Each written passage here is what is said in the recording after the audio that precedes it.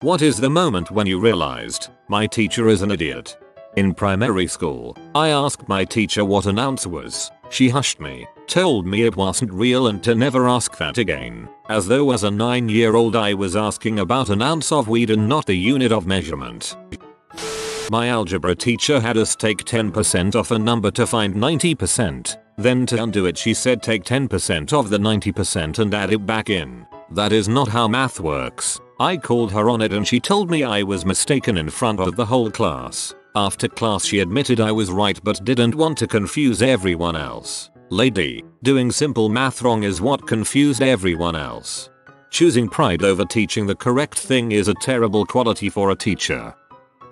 Not my teacher, but my daughter's teacher. In science class, they were discussing the scenario of a Skittle dropped into water, pointing out the red cloud coming from the candy. He asked the class what was happening to the coating in that context. Students said, it's dissolving. He argued, no, it's going away. How were these people determined to be qualified to teach? The moment he accused me of taking a practice test 237 times, exactly, and basically said I was dumb for thinking it would help my academics. This was stupid for multiple reasons. 1. I did not take the test 237 times, I took it exactly once, to which I got a perfect score the first time. 2. The test was about 10 minutes long. If I'd taken it 237 times I'd have spent 2,370 minutes on it, or 39.5 hours. The test had come out the day before. I physically didn't have enough time to do the test that many times, unless I was speed running and guessing at every question. 3. The correct answers to the test were given directly after you take it. If I wanted to redo it for a perfect score, I could have just looked at the correct answers. Second grade teacher had our class naming the hottest things we could think of. A few kids already said the most obvious, like sun and fire, so the third thing I could think of off the top of my head was lava. Turns out lava isn't real. Then the teacher had the whole class laugh at me for it. It made me feel stupid as heck for years until I learned that lava is real, and my teacher was a dong. Fourth grade, she argued with me when I wrote a unicorn on a paper. Insisted it was an unicorn because U is a vowel. I knew I was correct and could not find it within me to write say it stupidly wrong. Yes, I was polite about it. She sent me to the principal's office. My mom agreed she was an idiot. She thought dolphins were fish. No amount of arguing by third grade me was enough to convince her otherwise. They live in the ocean. They're fish. Should have asked her about seaweed or sponges. After a substitute chemistry teacher heated a test tube over a Bunsen burner while securing it in a test tube holder, he absent-mindedly handed the red-hot test tube to a student standing nearest to his demonstration. The boy, trusting that it must be okay, got his hand badly burned and, of course, the glass test tube shattered on the floor. Ouch. Mine had a stopper in the test tube and it blew up when she heated it. She taught us the great lesson to never heat a closed container. We all learned from her mistakes, so I appreciated her sacrifice. Mrs. Earl, I never made that mistake myself, so I appreciate you. Our literature teacher notified after we had already done the quiz and test that they have a combined grade and that if we failed just one out of the 15 questions in the quiz we would get 0 points for it. While she was talking, lots of students obviously raised their hands. She let no one talk, at which point she said, verbatim, "You guys know what is one of the things I hate about kids? They never listen to the end and always barge in the middle." We let her finish talking. When she was done, students raised their hands again. Then she said, "I don't want to listen to you." The same literature teacher also told us she was okay with us watching the movie adaptation of the book we have a test for our diploma on instead of reading it. At the end of the day, I feel sorry for her because she just wakes up every day to a job she hates, but she is still an idiot. When my grade 2 teacher tried to hold me back a year, only to discover that she thought I was my older sibling, 3 years my senior, whom she had also taught in the 2nd grade. TBF, she was way too old to still be teaching. She may have been senile. I had a teacher once that occasionally called me by my dad's name. She was so old that my dad had also been in her class when he was young. I apparently also looked a lot like him at that age. First grade teacher demonstrating how the water temp matters when washing hands. She had 3 bowls, hot, cold, and lukewarm water. The argument was that lukewarm gets rid of more germs than the other 2. She rubbed Vaseline on 3 kids' hands to represent germs. Cold kid goes first. 10-second dish wash. Hands disgusting afterwards. Hot kid, me, goes next. 3-second dish wash. Hands less disgusting, but still gross. Luke goes last. Luxurious 90-minute spa session complete with manicure. Hands look and feel carved by Michelangelo. I called bulls. Teacher replied along the lines of okay, yeah, you know better. Never mind which one of us is the grown-up. Logic sparked to life in my brain. Santa and the Easter Bunny fell soon after. Ah yes, the time-honored scientific method of changing 2 variables at the same time. I was around 5 or 6 years old and drawing pink trees. They were supposed to magnolias. Obviously I was too young to remember the name, but I did know them from the annual blossom viewing my family did each year, and my neighbors had one in their front garden as well. My teacher looked past and said, "There's no such thing as pink trees." I tried to explain that there are. Even my neighbors have one, etc. But she cut me off and told me to stop lying. I'm still kind of mad about that, lol. My wife and I were in a birthing prep class. We're both in the medical field, but didn't advertise it to the teacher. She was actively advising parents not to have their babies vaccinated against Hep B as newborns because she thought you get Hep B exclusively from eating contaminated foods, and couldn't see why newborns would need such a thing. It's one thing to be wrong, and it's another to be wrong and advising a room full of first-time parents with your ignorance. I hope you and your wife immediately corrected her, for the sake of everyone else. English teacher in a non-English speaking country where I was studying abroad insisted that the correct term is in fact a scapegoat. The scapegoat is the person getting blamed. The escapegoat is the person that should have been blamed, but escaped. When my English teacher, I'm from Italy so we have English as a second language, said lettuce instead of lettuce, she was also one of the worst teachers and ended up getting replaced. I may start calling lettuce lettuce. Sounds so fancy.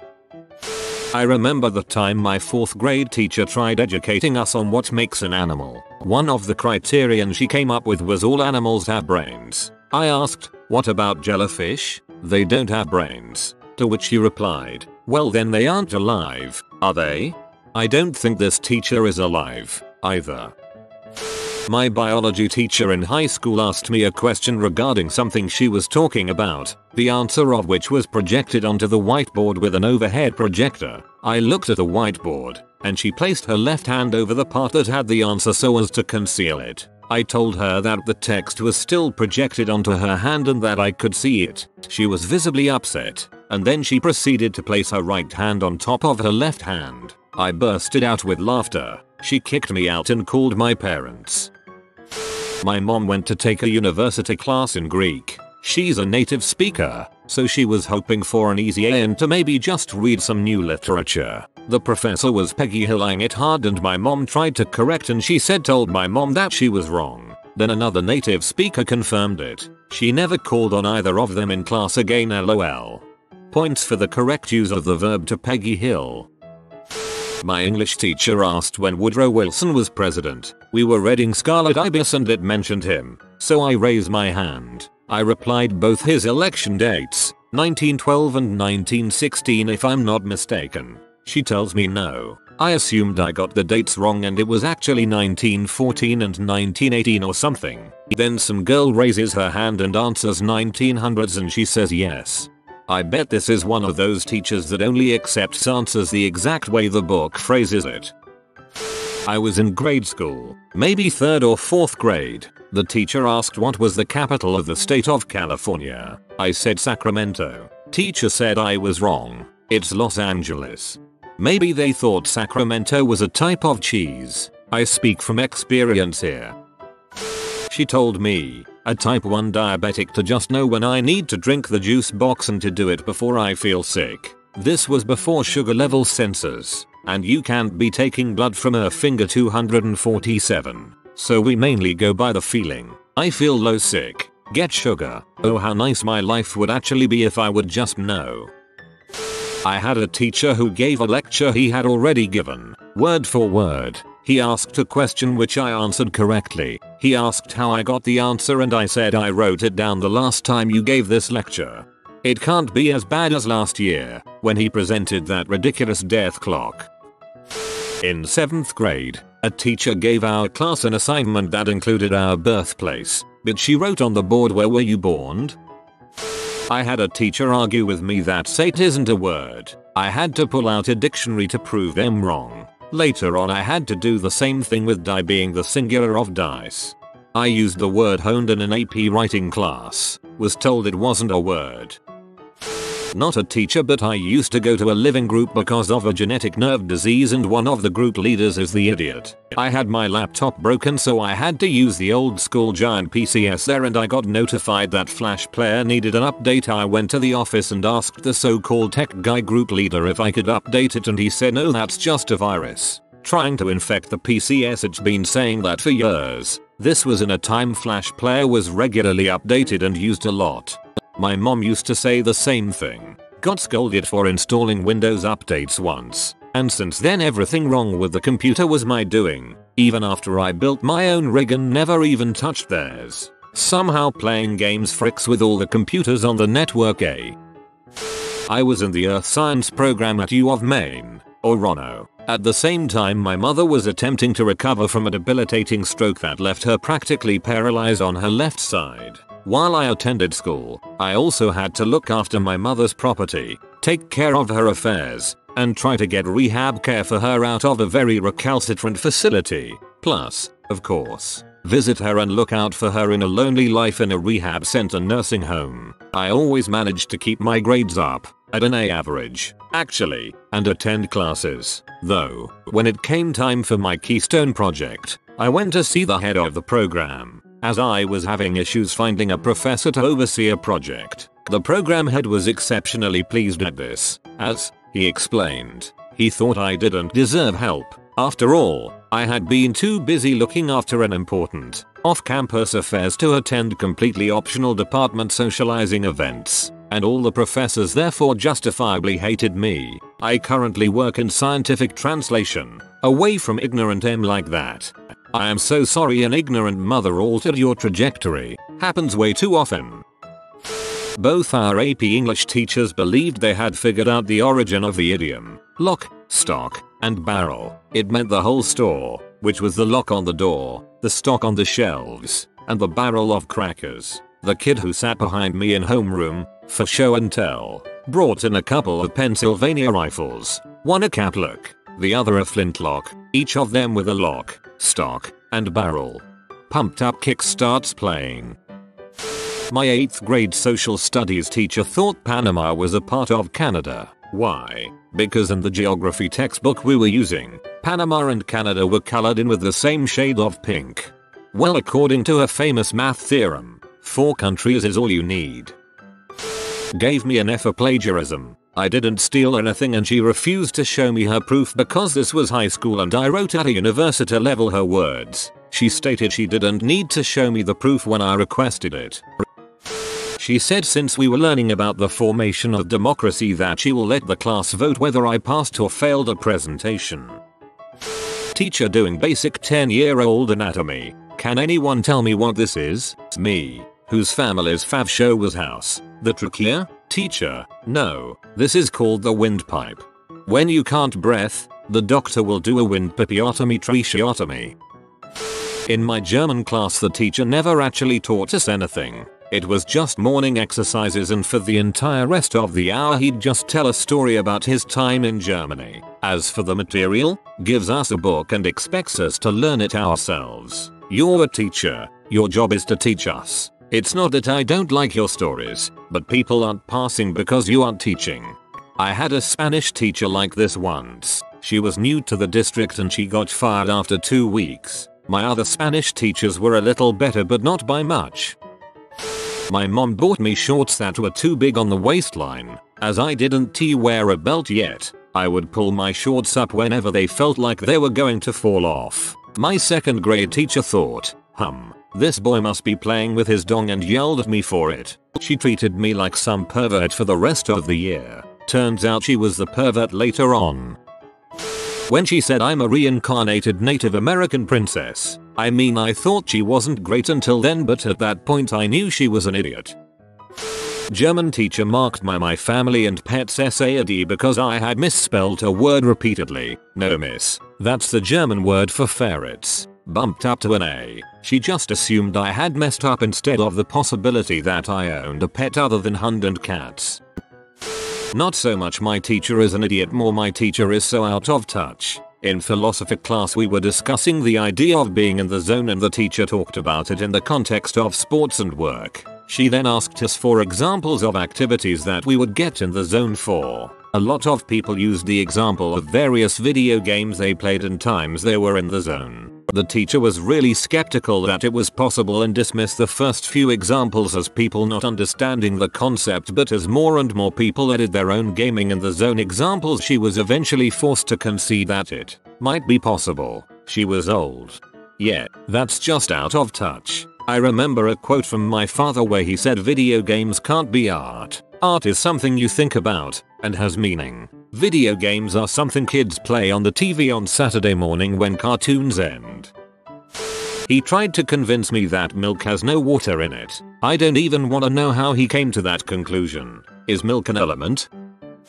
My English teacher in high school was incredibly religious. She refused to adequately discuss the set book Watership Down because the rabbits worshipped a different god. And she always commented that I was going down the wrong path by reading fantasy books by David Eddings, Stephen Donaldson, and Tolkien. Needless to say, I didn't get a very good grade as I continued to read those evil books. In 5th grade, my teacher docked points from my science homework for defining magma as lava before it reaches the surface. I hated her after that, even though I was technically wrong. She later told us that sea turtles lay 8 million eggs a year, pronounced hyperbole, one of our vocab words for the unit, as hyperbole, and said that the difference between a cow and a bull is that bulls have horns. Geologist here, I would have marked you right, especially in 5th grade. I thought my 8th grade geometry teacher was an idiot because he didn't seem to understand it at all. Then I stopped by his office to find him studying the subject and trying to figure out the problems in the next chapter. Because he was the football coach and health teacher, and didn't teach math, he was just volunteered to teach it. I ended up working with him to kind of help teach the class, and he really appreciated it. Yes, I'm a serious nerd. Ed, this story was from the early 1970s. Took the football team to state championship a few years later. He passed away earlier this year. I think he was in his 90s. Many of the students went to his funeral. He was a great guy. R.I.P. Coach. So he wasn't really an idiot. He was just told to teach something he didn't understand. My geography teacher, when he explained that self-checkouts had something to do with the mark of the beast in the end times. I don't remember all the details. WTF. I was in 7th grade biology. We were learning about plants with our books open while the teacher described xylem. He was continually pronouncing it xylem. I politely pointed how the textbook says it is pronounced. He got P. Asclone. High school history teacher. I privately alerted him to the fact he was saying bubonic plague as bluebonic plague. I was that annoying kid who always corrected people. I've learned to be more judicious about it since then. He then said he didn't care because bubonic was easier to say. It got worse from there. I had an economics professor in my 2nd year of college selling MLM products before and after class. At first I thought it was going to be like a long con lesson or something, but no, worse. A student got him into their sales stream. I realized then that choosing a party school wasn't the best decision 18-year-old me made. Whoa. 3 words. Use 2 condoms. If you don't get it, please never use 2 condoms at once. They get weaker, not stronger due to friction. If you are new to the channel, you can subscribe. I publish new videos every day. Until then, check another video.